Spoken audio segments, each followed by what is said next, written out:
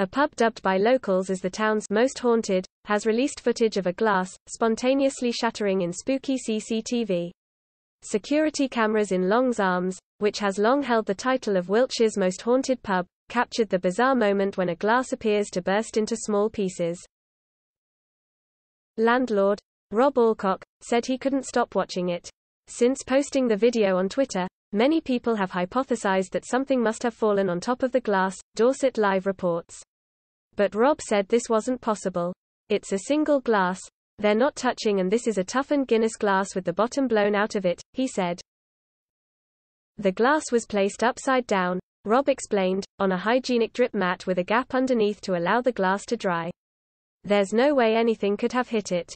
According to Rob, the toughened glass at the bottom, which is not supposed to shatter, burst as though someone had crushed it from the top.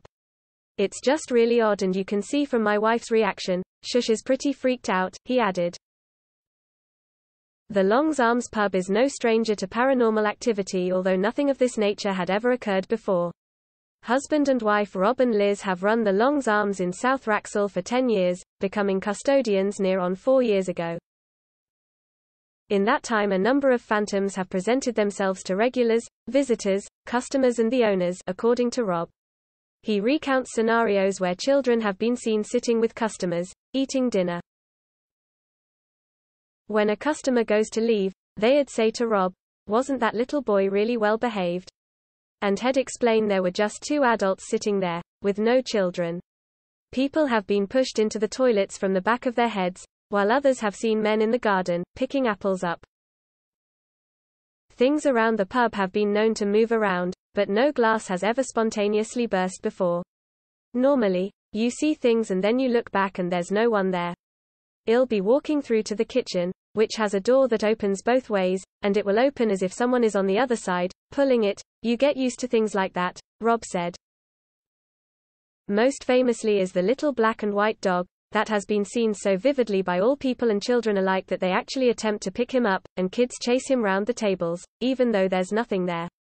Rob explained that when he reveals to people that the dog isn't there, they get quite freaked out. They've seen it, and you can't argue with someone once they've seen it, he added. He added, growing up in pubs in Liverpool, my mum always used to tell me, don't be afraid of the ghostly things you see, be scared of the living. I've always kept that with me. What are they going to do? It's not a horror film, it's just what it is. I can't explain it, I just don't feel like they're going to harm us. Although over the years, loads of people have told Rob and Liz, they ought to get a ghost hunter in, Rob says no way. We might see things, hear things, feel things, but it's all good. I don't want to start upsetting anything, I'd rather just let things be.